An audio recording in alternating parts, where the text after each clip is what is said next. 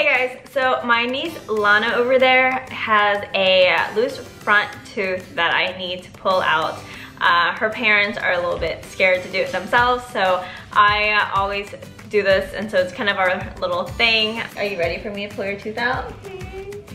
She's really nervous. I don't know why, because she always takes it like a champ. And does it hurt ever when I pull it? No, but I'm just always scared. See? Why don't you show them your tooth? Get real close.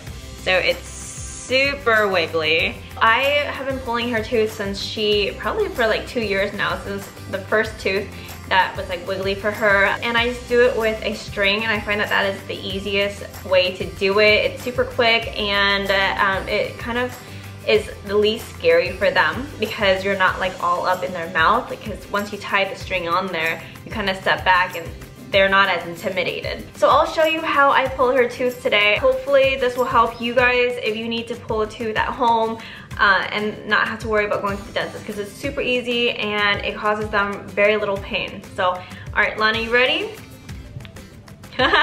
So the first thing I'm gonna do is go wash my hands.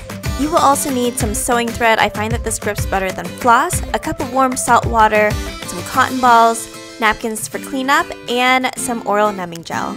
So the first thing we're gonna do is apply a numbing gel, such as this one, on her gums to kind of just numb it a little bit. You can get this at the drugstore. They actually have a lot of this numbing stuff. It helps them when they kind of know that you're putting something for the pain, just in case they're more worried about the pain. So it kind of just eases everything and eases any tension they have. So we like to put this on her gums before we get started. Move your lip back, smile.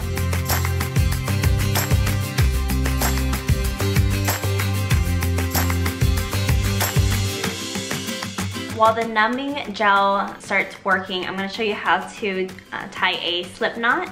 This girl. I'm just gonna grab about a 2-foot long length, and then I'm gonna fold it in half. And then we're pretty much just gonna do a slip knot. Wrap it around your finger, loop it through, so you have like a circle. And then the long side of it, we're gonna just loop that through again.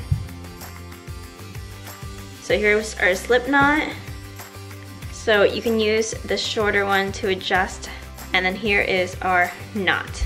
If you're nervous, guys, you can tell your parents or your mom or your dad or your auntie. You can tell them to count to any numbers you want, because sometimes they can count any numbers. Long time ago, I told you not to count to 20, and she counted to 20, then I popped out. So that was, I was not scared. So she counted to 20. This loop, I'm gonna loop around her tooth, and then I'm gonna pull it. You ready? Let me see your smile.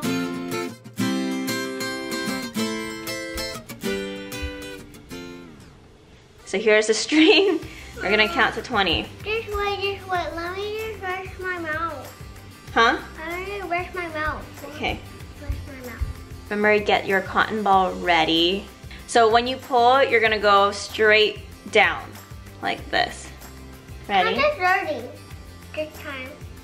Okay, so she wants to count to 30. Okay, 1, 2, 3, 4, 10, 11, 12, 25, 26, 27, 28, 29, 30. Here it is.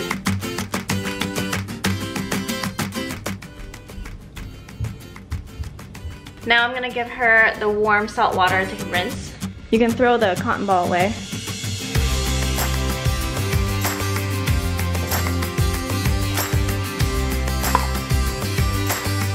Okay. Let me see it. What do you think about your tooth pulling experience? It didn't hurt. Are you happy with it? Yeah. On a scale of 0 to 10, how much did it hurt? Nothing. Don't forget to like and to subscribe. See you next time. Bye.